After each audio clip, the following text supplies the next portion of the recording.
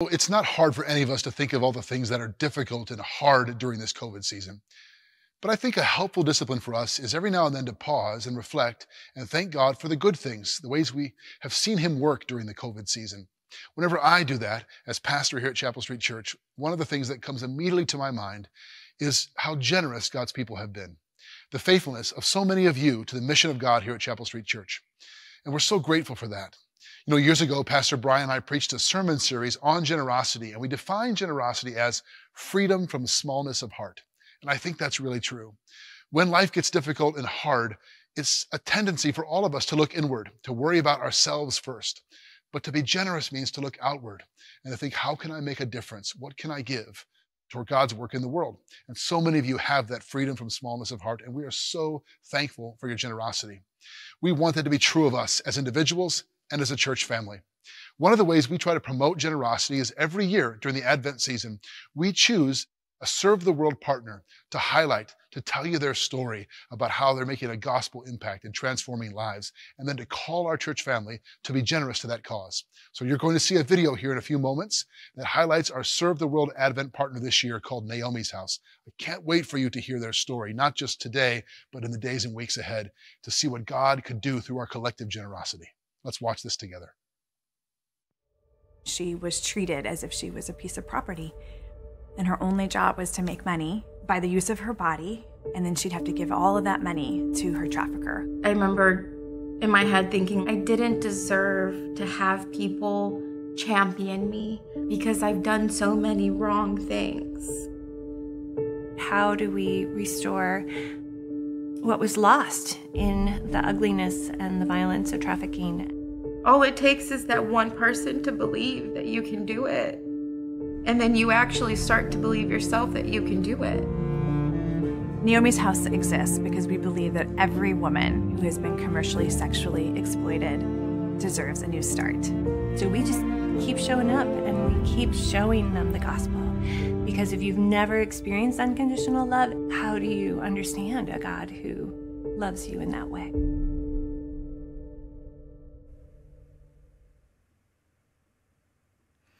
You know, we love Naomi's House here, and I can't wait for you to hear more of their story. As you heard just a moment ago, Naomi's House exists because the God of unconditional love, the God of the second chance and the new start, and they're living examples of that happening in these women's lives. And so we're going to tell you their story and invite you this week and over the next 4 weeks of Advent to give to our Serve the World partner, Naomi's House. We have a goal to raise $200,000 and help them build a facility for day treatment for some of these women. It's a remarkable opportunity, and we have a big goal, but we serve a big God, and we've been a generous church family. So I want to encourage you, anytime throughout Advent, you can give in addition to your regular gifts to Serve the World, and all that money that we raise for Serve the World this Advent season will go to Naomi's House, and much more to come as we roll out their story to you. Let's pray together as we start. Father God, thank you that you are the God of second chances and new starts. You are the God of unconditional love, and all of us need that, regardless of how put together we look on the outside. We're all broken on the inside, and we're grateful that you are a God of grace. So we now speak to us as we begin this new sermon series. Speak to us about your grace through your Son, Jesus. We pray in his name. Amen. Well, it's hard to believe this is the first Sunday of Advent. It seems like it's come so soon, but I'm sure for many of you, like for me, 2021 can't come soon enough for you. Advent is meant to be a season of preparation, not the cultural, commercial preparation that's been going on for months and months, but spiritual preparation. We prepare our hearts and our lives and our homes to celebrate the coming of Christ into the world, his arrival, his Advent. Our series is called Home for Christmas. It has a unique connotation during COVID season. We didn't necessarily anticipate that many of us will be home, literally, for Christmas. But traditionally, this Christmas season, the holiday season, is a time when we talk a lot, sing a lot, think about home. In fact, the lists of songs and movies that play on this theme of home would be endless. It might be a fun game for you to try to go through some of all the popular songs and movies during Christmas time that have the word home in them. In fact, let's play a little bit together now. First, of course, the classic I'll Be Home for Christmas, the contemporary version by Michael Bublé. Is it me, or does he look like he's kind of creepy lurking around the corner there? I'm not sure what he's up to. Then the traditional version with Bing Crosby and his remarkable blue eyes there. Mariah Carey's Baby Please Come Home, slightly less popular than her All I Want for Christmas Is You. And then the classic Home for Christmas, Amy Grant's Christmas album, Hugging the Birch Tree, Looking Pensive. And then the classic song, There's No Place Like Home for the Holidays. Because no matter how far away you roam, if you want to be happy in a million ways for the holidays, you can't beat Home Sweet Home. And then we could spend all sermon long listing all of the Hallmark Christmas movies that have home in the title. So I'll just give you one because, frankly, all Hallmark Christmas movies are essentially the same movie anyway, Coming Home for Christmas. And I believe that's Winnie from the Wonder Years. At least it looks like it to me. Anyway, didn't know she was in Hallmark movies, but some of you Hallmark fans will know that. And then in 1990, the classic of all classics, Home Alone. What is it about home and Christmas? What is it about this desire to be with those who know us, with friends, with family, in a place of belonging and safety and acceptance? Familiar sights, sounds, smells. We have romanticized this idea in our culture. We've also commercialized it, quite frankly. But there's something deeper going on here. Something far deeper, something quite spiritual, in fact. And this is what this series is going to be about. We're going to explore the biblical theme of home and longing for home and what that means for us. The biblical understanding of home, how we lost our home, why we long for it, and how we can return to it. We hinted at this last week in our sermon, Jesus and Hope, as we wrapped up our series, The Politics of Jesus. In Romans chapter 8, we talked about the groan of unfulfilled desire, the longing we all have for a better world, for creation and for ourselves to be set right, because the world we live in is not the world as God intended it to be. But have you ever stopped to ask, well, why did God create the world in the first place, especially knowing it was going to go wrong? Why create the world at all? Why did he do that? Was God bored? Was God just lonely? No, God was not lacking anything. But out of his perfect and complete fullness within himself, the triune God overflowed onto the canvas of creation, displaying his glory and his perfection. God the Father we see as the author of creation. God the Son in John chapter 1 and Colossians 1 is the active agent of creation. And God the Spirit, the sustainer and one who brings life in creation. Let's read this quote from Jonathan Edwards' essay, The Ends for Which God Created the World. This is he's a Puritan writer and a little heady, but it's really profound, answering the question, why did God create the world? What God aimed at in the creation of the world as the end which he had ultimately in view was that communication of himself, which he intended through all eternity. There are many reasons to think that what God has in view in an increasing communication of himself through eternity is an increasing knowledge of God, love to him, and joy in him. And it is to be considered that the more those divine communications increase in the creature, that is us, the more it becomes one with God. For so much the more is it united to God in love. The heart is drawn nearer and nearer to God, and the union with him becomes more firm and close. And at the same time, the creature becomes more and more conformed to God. The image is more and more perfect, and so the good that is in the creature comes forever nearer and nearer to an identity with that which is in God. Edwards is saying the reason God created the world is himself. He is the end for which he created the world. And we are to be drawn into him through his creation as part of his creation. That's what he's after, that we are to reflect his image and joy in him. So, beautiful creation, no death, no disease, no sorrow, no shame, perfect relational harmony with God and with each other, between man and woman, between man and woman and God. And there's only one rule. Do you remember this? Just one rule. We'll call it the garden rule. Now, you may know about the golden rule. This is the garden rule. It's a term I made up, the garden rule, because it's the rule in the Garden of Eden.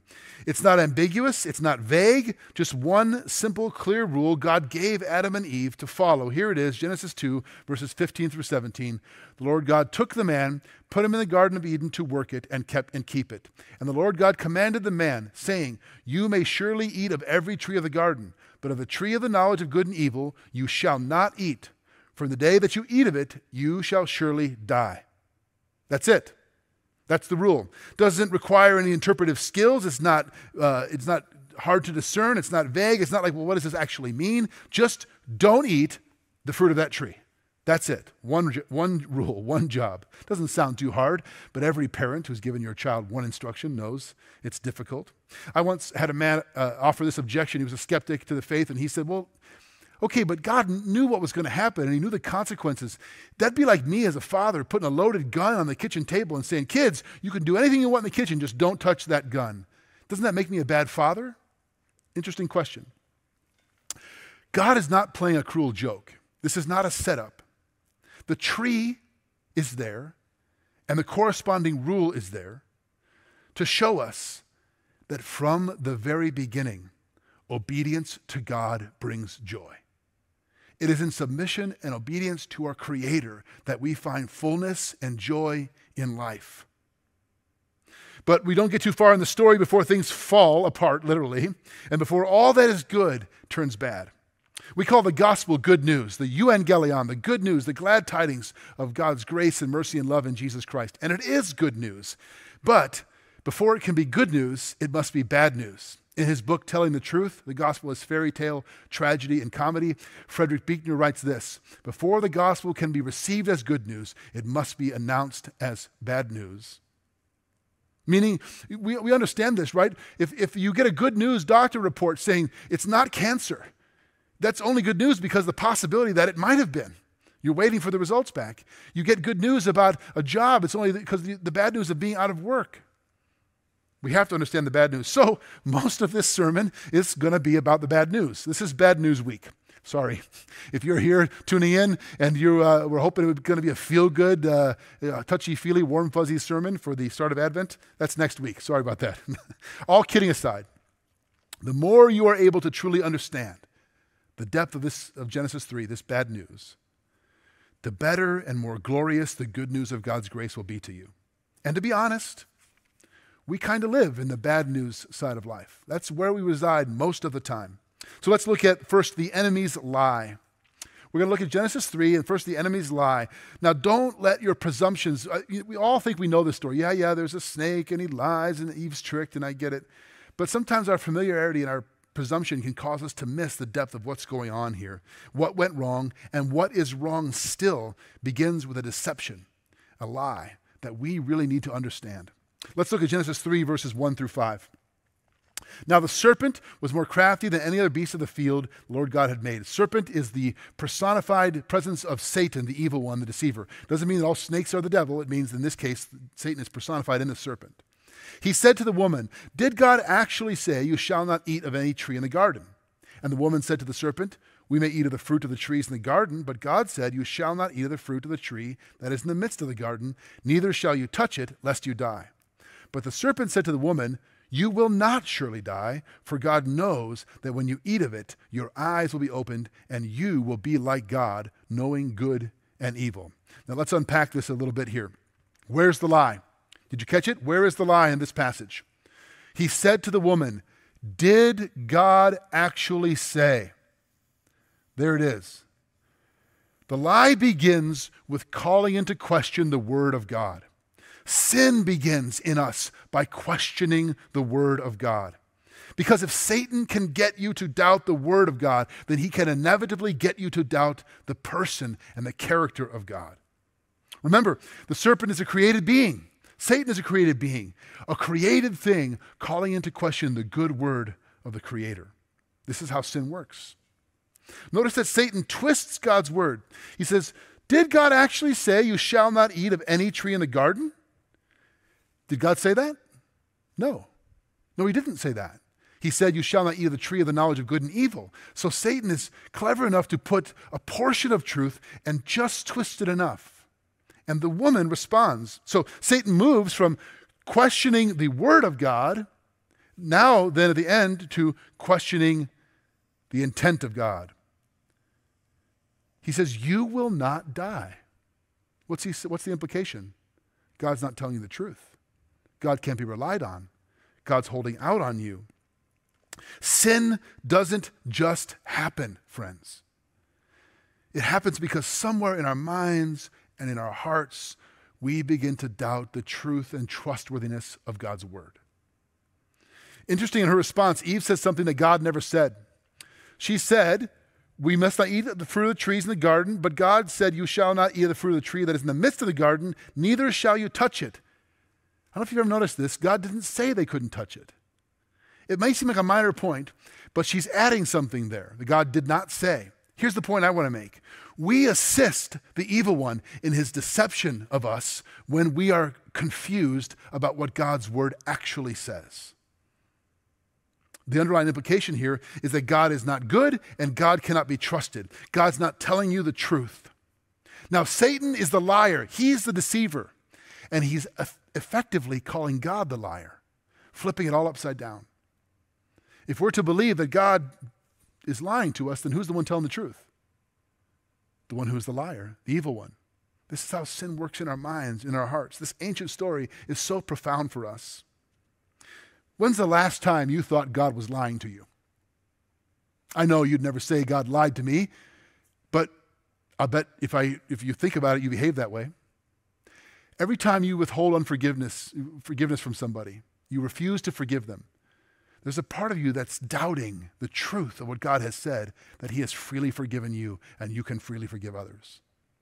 Every time you strive to earn his favor, to be good enough in your effort, there's a part of you that's not believing the truth of what God has said is that he has already accomplished your salvation and loves you perfectly through Christ's work on the cross.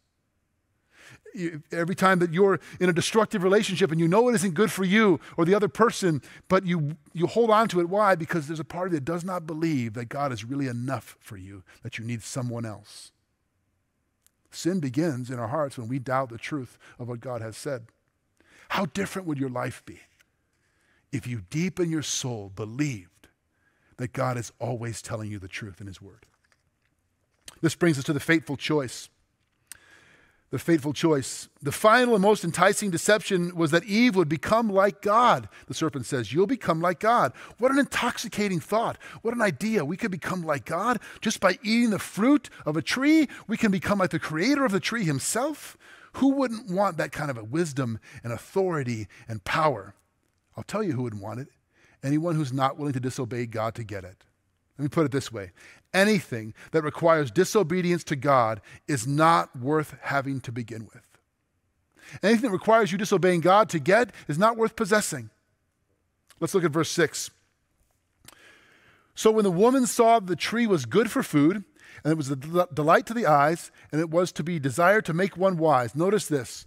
It was good, it was a delight, and it was to make you wise.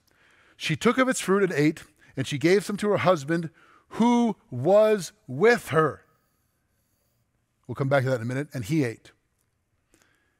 There's so much in this simple verse. She saw that it was good for food. It was a delight to the eyes. It would make her wise. So she's being set up here that she's questioning the word of God, the intent of God, the heart of God. It looks good. Sin always looks good. Which of us thinks, I've never heard someone say, I just decided that looked so terrible and corrupting. I knew it would make me sick, soul sick. I knew it would destroy my relationships and blow up my family. And I thought, yeah, let's do it. That's not how it works. But here's the truth. What she's looking for in the fruit is what she already has in relationship with God. He is good and sustains us. He is a delight to our eyes. He is the source of wisdom. How tragic that we would sacrifice that which we already have in Christ for that which we cannot get from something created. And that's what's happening here. This too is part of the deception. Notice that Eve only observes good qualities about that which God said would kill her. Sin always looks good, or at least it looks harmless to us. She took it and she ate it and gave some to her husband who was with her. What was Adam doing? He's with her. God gave him the command. Was he distracted? Was he looking around at all the creation that he'd named? He's there with her. What he should have been doing was defending her, fighting with her against the deception and the lie for obedience to God. But he doesn't. And they both fall into sin. These brings us to the tragic consequences. The tragic consequences. We're told, Satan says that you will know good and evil. Your eyes will be opened, you'll know good and evil. And that's a partial truth, and that's how the deception works. It's always partial. It is partially true because prior to eating the fruit, they only knew good. And now they do know good and evil. Their eyes are opened in a way. But what they weren't told is they will not know good and evil in the same way as God. Because Adam and Eve and we know evil experientially by doing it, by sinning. God does not know evil that way because God never sins. God knows evil the way a surgeon knows cancer. He knows all about it, but doesn't experience it. We know it, evil, as the sick patient who's dying on the table.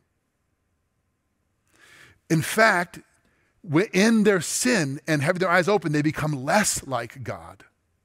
Here's the other deception. It is God's desire to make us like him. He says, you'll become like God. Yes, that's true. In Ephesians, we're going to read later on that God did create us to be like him in true righteousness and holiness. But he's the one who makes us like him. We don't grab that for ourselves or do that for ourselves. Let's look at verses 7 through 8. Then the eyes of both were opened, and they knew they were naked. And they sewed fig leaves together and made themselves loincloth. Now they were naked the whole time. This is not the first time they've been naked. They never had any clothes on. These are the first time clothing shows up and covering shows up. Why? Because the immediate consequence of their rebellion against God is shame. Covering up, hiding from each other and from God. It had never happened before in human history. And now they're ashamed. And now they hide from each other and from God. It's personal sin always has communal consequences. It's common to hear people say things today, well, why is it wrong if they're not hurting anybody? I mean, she's not hurting anybody. If he wants to live that way, that's his choice, and he's not hurting anybody. That's a lie too. The Bible's clear that our sin always has communal consequences. We're never just hurting ourselves.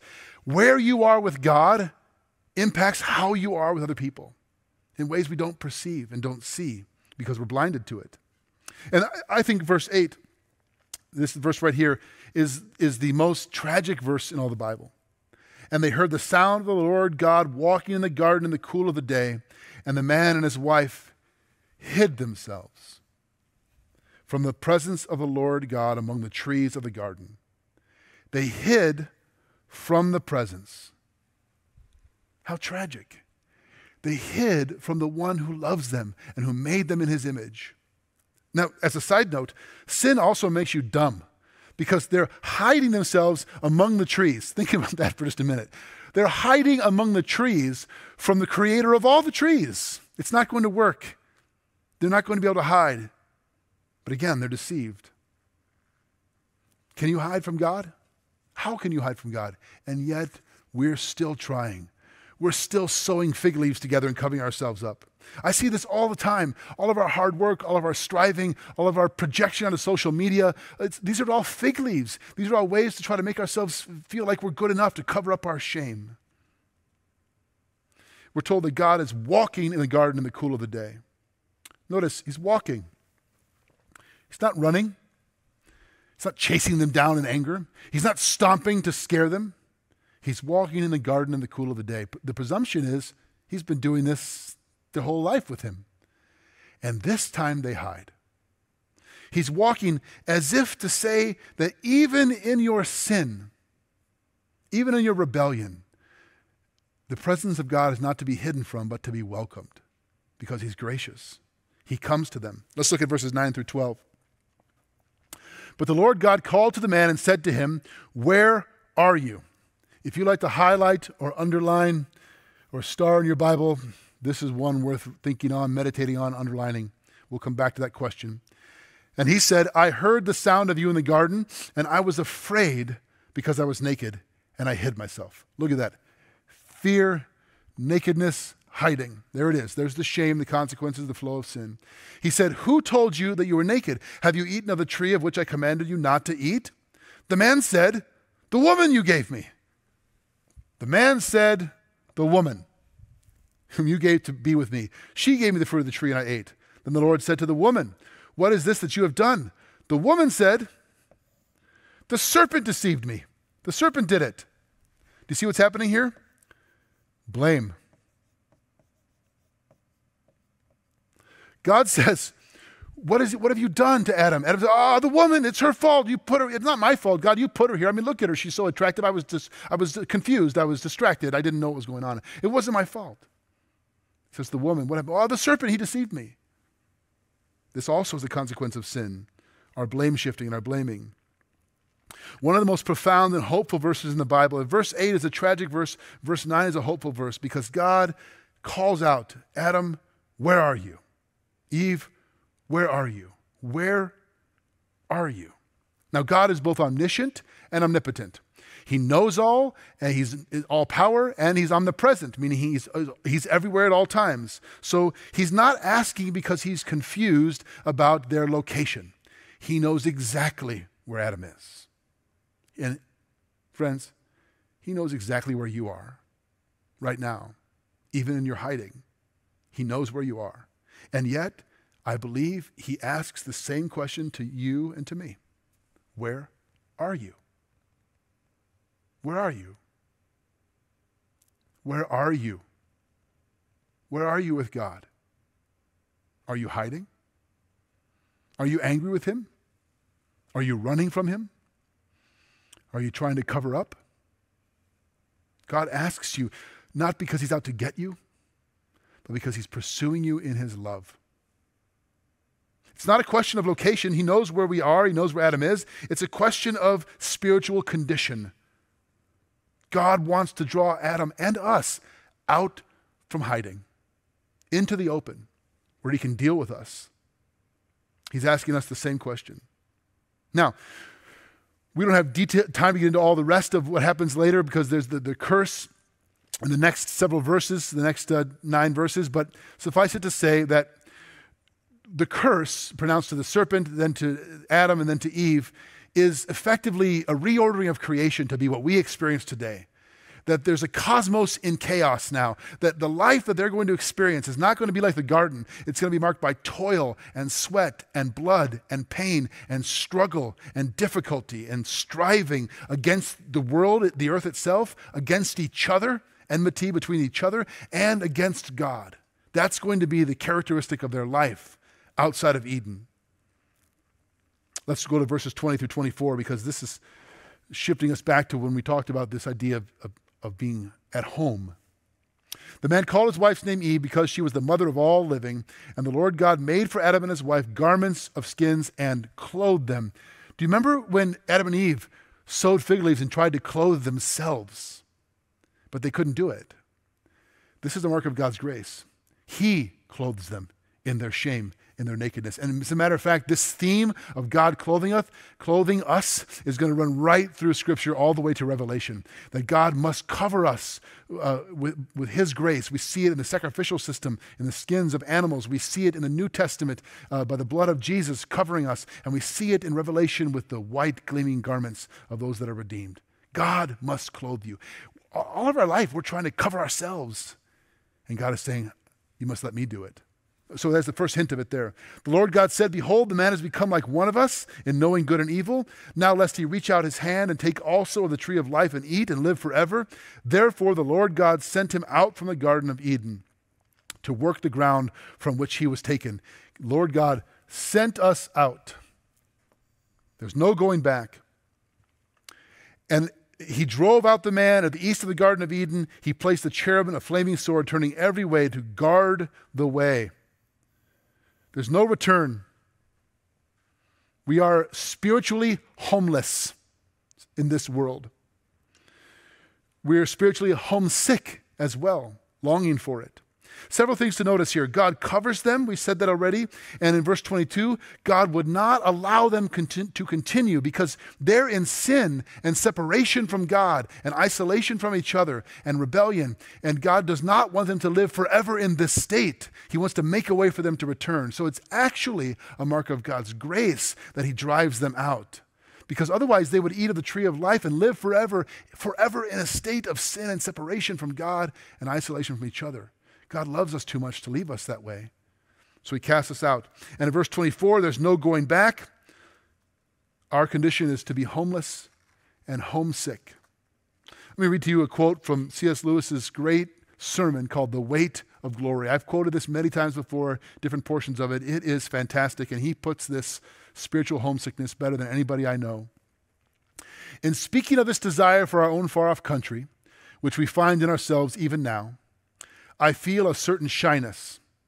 I'm almost committing an indecency. I am trying to rip open the inconsolable secret in each one of you, the secret we cannot hide and cannot tell, though we desire to do both. We cannot tell it because it is a desire for something that has never actually appeared in our experience. We cannot hide it because our experience is constantly suggesting it.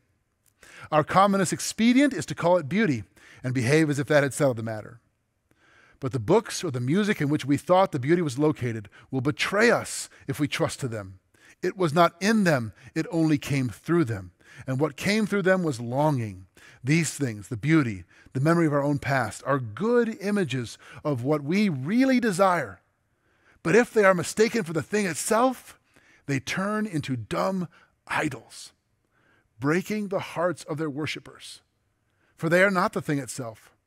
They are only the scent of a flower we have not found, the echo of a tune we have not heard, and news from a country we have never yet visited. I can't even read those last couple of lines without getting emotional. That is the human experience. I long for something. I can almost taste it. I can almost hear it. I'm not quite sure where it is or what it is. And so I look for it in other things, created things, and they make my heart sick. Deeply disappointed. They turn into dumb idols. This is the story of Genesis 3. We are homesick and homeless. And this is what the writer of Ecclesiastes means in chapter 3, verse 11, when he says that God has made everything beautiful in its time, and he has put eternity into man's heart, yet he cannot find out what God has done from the beginning to the end. There's an eternal hunger, an eternal longing for home. That's our condition. And I think sometimes it's in the Christmas season, with all of its nostalgia, that we acutely feel this longing. Especially perhaps for those of you where home, your physical home, your earthly home is a painful place. Maybe it's a place that doesn't have good memories. Maybe it's a place of wonderful memories and you're estranged from them, you're separated, you can't go home. For all of us, there's a gnawing and a hunger that even the best earthly home doesn't satisfy. There's something more. And Genesis 3 is telling us what that is, what it is we lost. But I don't want to leave you wallowing in all the bad news. The remarkable thing that all along the way, throughout Genesis chapter 3, there are these little glimpses, little tastes, little hints of what God is going to do about our sinful and rebellious and homeless condition. That even in the midst of the curse and the judgment and the sin, there are hints of his grace. For example, God punishes Adam and Eve, but does not destroy them, though he would have been just in doing so. There are consequences, but they're not ultimate consequences yet. God pursues them in their rebellion. He searches for them in their hiding. He calls to them when they are running from him. He covers them in their shame. And all of this is pointing us to one central thing that God is going to do. And we get this remarkable hint of it here in Genesis 3, verse 15. I will put enmity, God is speaking to the serpent here, between you and the woman, between your offspring and her offspring. He shall bruise your head, and you shall bruise his heel. The he and the his is referring to the offspring of the woman. Who is this that will crush the head of the serpent, our enemy? Who is this descendant of Eve that will achieve this victory, that will strive against the forces of evil and ultimately crush them? You know who it is.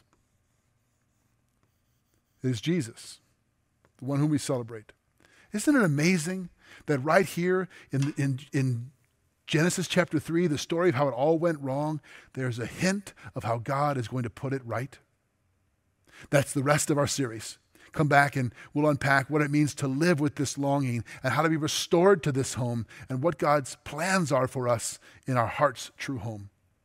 Let's pray. Father God, we thank and praise you for this remarkable truth. And right now, I pause and want to pray for anybody watching or listening who feels spiritually homeless.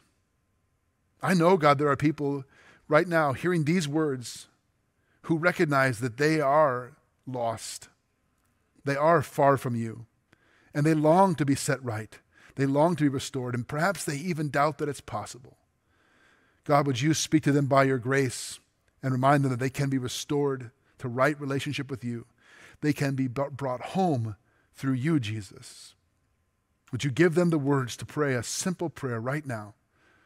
Lord God, I have rebelled, and I'm full of shame, and I hide from you, and I try to blame shift on others, but I have made the mess. I have done the wrong. And I receive now the grace that you offer, which you promised long ago and made good on in Christ at the cross. I receive that grace and forgiveness. Lord Jesus, I want to come home. Amen. If that's you, if you prayed that prayer with us, I want you to know that you can truly be home for Christmas. Not just physically, but spiritually home in the presence of the God who loves you. Would you let us know that? Reach out to us via email, text in the comment section. We would love to pray with you, to follow up with you, and perhaps help you find a home and a place of belonging here at Chapel Street Church. Thanks. Merry Christmas to all of you, and go in peace.